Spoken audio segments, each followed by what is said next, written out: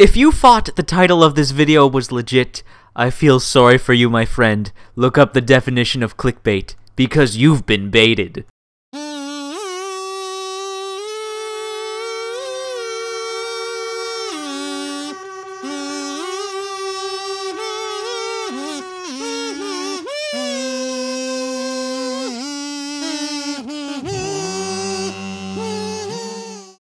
Hey! Hi! How you doing? Hello there. This is the Gamertron, and welcome back to the Gamertron Show. And good day to you, MauLer. I know you're there. I know you're watching. Because like a Batman to a bat signal, a YouTube video saying The Last Jedi is a good movie, as well as making any sort of reference to you, I know you'll be there. I admire your dedication, good sir. I also once again want to express my deep appreciation for giving me a small little shout out in your most recent video. It was a lovely surprise Christmas Day present. I can cross you off my personal bucket list of having YouTubers acknowledge my existence. Oh, this parasite that I am is going places. Namely, your Every Frame a Pause EFAP podcast. You see, I've simply been dying to have more in-depth conversations with like-minded individuals. And having a new source to leech new subscribers off of. It's nothing personal, kid, it's just business. But hey, I'm up for making it personal if you are.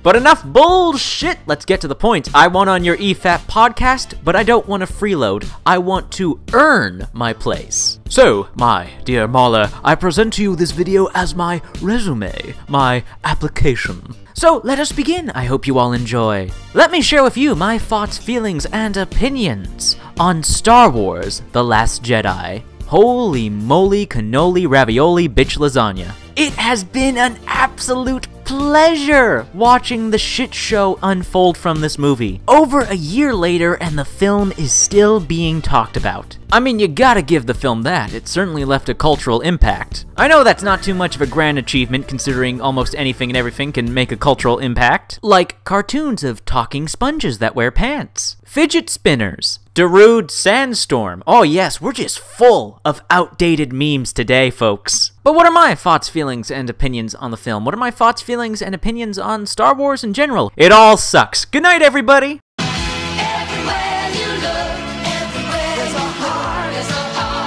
Alright, let's get serious. Okay, maybe a few more jokes, but let's get serious. Seriously. You serious? So, like the vast majority of the Western population, I grew up on Star Wars as a kid. Star Wars is just such a fascinating and intriguing and captivating sci-fi fantasy universe. And despite their questionable quality, the prequels only expanded upon that. Like most everyone else, I adore the original Star Wars trilogy. It's just such a classic space opera adventure with such a satisfying hero's journey with our protagonist, Luke Skywalker. The original trilogy of Star Wars films are just such well-made movies. They're timeless, they're classics. It's a tradition with my family, like so many others, to all get together every 1 or 2 years and just re-watch the original Star Wars trilogy, sitting down, relaxing on a couch while eating popcorn. Ah, the nostalgia, the classic lines of dialogue, the amazing practical and special effects that still look fantastic even to this day, and that timeless soundtrack. Ah, Star Wars, true movie magic. And then we come to the prequel trilogy, and while they are admittedly, objectively flawed films, quite a bit of the writing and dialogue can be but I will always appreciate the prequel trilogy. I will always be grateful for its existence, because if it wasn't for the prequel trilogy, we would have never have gotten Clone Wars. And I adore Clone Wars. Clone Wars is so good. Also, the prequels gave us the character of General Grievous, and I love General Grievous. Oh, he's so cool! I'm a sucker for badass, evil-looking villains. Ah, General Grievous is so cool. Your screams are like music to my audio receptors. And then we have the sequel trilogy. The sequel trilogy makes me the big sad. Such wasted potential. Now, I saw The Force Awakens twice in theaters, with different family members, and I enjoyed both viewings. I enjoyed the film. At first, I really liked it. It paid such homage to the original trilogy. So much fan service. I couldn't help but appreciate it at the time. But even on my first and second viewings of the film, there was always one or two things that were a bit off. Things that just didn't make sense. Character actions that were a bit bizarre. Very contrived. For example, the lack of the New Republic, Rey running into the forest after her vision, Poe Dameron surviving and reappearing with no explanation? Wait, what? There was some weird stuff. There was stuff that was off about The Force Awakens. But goddammit, I was just swept away in the beautiful visuals, the music, all the homages and references to the original trilogy. So I enjoyed the film on both viewings. I still believe that if you're a fan of the Star Wars franchise, there's something positive, something entertaining, some happiness to be garnered from the film. But The Force Awakens is one of those films that the more you think about it, the more you look into it, the more you analyze it, there's just a lot of stuff that doesn't make sense. Characters making irrational decisions, but the only reason they're making these irrational decisions is because the writers and directors wrote them into these awkward, contrived situations. The Force Awakens could have been better. It could have been a lot better. But it's not as bad as something like, let's say, the Michael Bay Transformers movies. Don't get me wrong though, I like the Michael Bay Transformers movies, I enjoy the Michael Bay Transformers movies, but goddamn, they are objectively bad films. Awful movies. But I'm petty and simple, and the CGI robots look so cool and pretty. I can enjoy bad movies. I can like bad movies. I enjoy and am a fan of a ton of objectively flawed art, especially when it comes to video games. I'm sure my longtime fans and subscribers are well aware of that. And this has all been building up to, leading up to me finally sharing my thoughts on Star Wars: The Last Jedi. To those of you who like the film, who love the film, believe me, I want to too. But I can't. The Last Jedi is a special kind of bad. And please, can we all admit to ourselves that The Last Jedi is an objectively bad film? There's nothing wrong with liking and enjoying objectively bad art. Again, I like and enjoy the Michael Bay Transformers movies. And those are some really bad movies. Awful characters, awful writing. But I can still enjoy those movies. I can still have fun watching them. I can still garner happiness from them.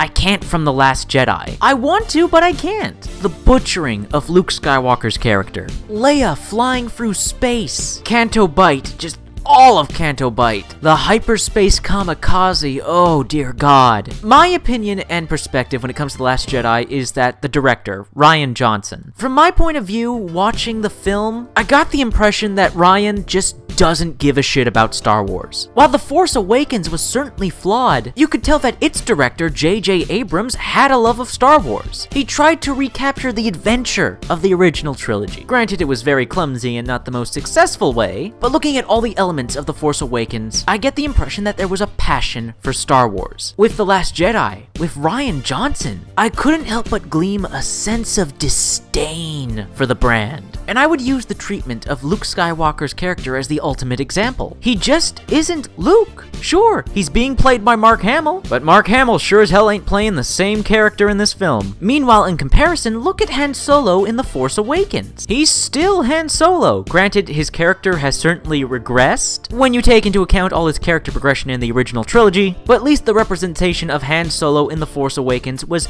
faithful to a degree. I cannot say the same about Luke Skywalker in The Last Jedi. But you know what? Rian Johnson's perceived contempt for Star Wars, the handling of Luke Skywalker, that's not even my biggest issue with The Last Jedi. I wouldn't even say that's the greatest objective flaw with The Last Jedi. I would argue that the new character introduced in The Last Jedi, Admiral Holdo, and her contribution to the plot, that being not telling anyone her plan, is just some of the worst writing, some of the worst storytelling I've ever experienced in a film. On my first viewing of Star Wars: The Last Jedi in theaters, this was one of, if not the most prominent moment of the film that stood out to me. I kept trying to rationalize it in my mind. Well, why did she do that? Why did that happen? That doesn't make any sense. What was the reason?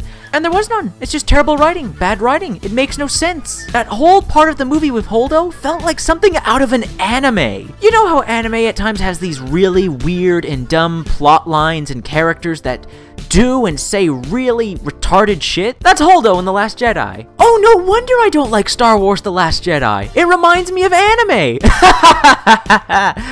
The joke is I hate anime. I'm surprised a lot of the defenders and the people who like The Last Jedi are alright with this part of the film or make excuses for this part of the film. I'm more than willing to hear out and absorb different debates on different parts of the film, contesting their quality, but this is just a part of The Last Jedi that is indefensible, and yet there are some that still defend it. Baffling, just baffling. And now I think it's time to address the elephant in the room. The dreaded toxicity. From both Star Wars fanboys, the mainstream media, and surprisingly, the director himself. There are some fans of Star Wars that have taken their disdain for the film just way too far, way too personally, way too emotionally, just absolutely unwarranted hostility.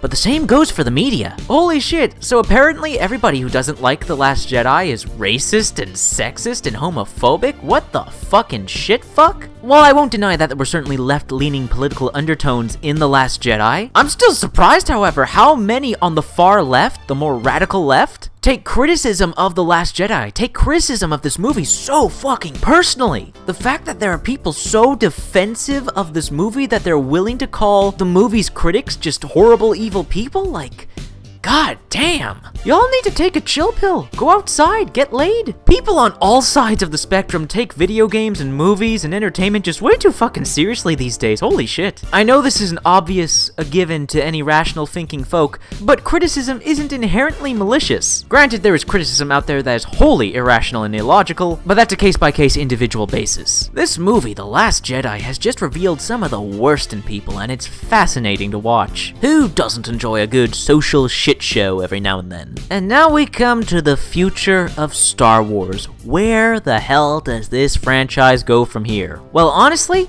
I have no fucking clue. With EA Electronic Arts still holding the exclusive rights to future Star Wars video games, and with Disney currently scrambling and in chaos after The Last Jedi working on Episode 9, I'm sure they're mulling over all the possibilities to try and rebuild the brand, rebuild trust, bring back fans. But what happens after Episode 9? More spin-offs? Sequels? Prequels? Remakes? Oh! A Star Wars original trilogy remake. Oh, the horror. Oh god, please Disney, don't. Please, stick to your live-action remakes of your old cartoon movies. Don't remake Star Wars. Don't reboot Star Wars. Please. Dear God. Oh, can you imagine a Star Wars original trilogy remake reboot? All the unnecessary shit they would change. The new actors they would bring in to play the classic characters. That's both fun and terrifying to speculate. Well then, this has been fun. And with that, MauLer, my glorious objective overlord. I hope with this video I have earned a place on your most prestigious of podcasts. I can only hope.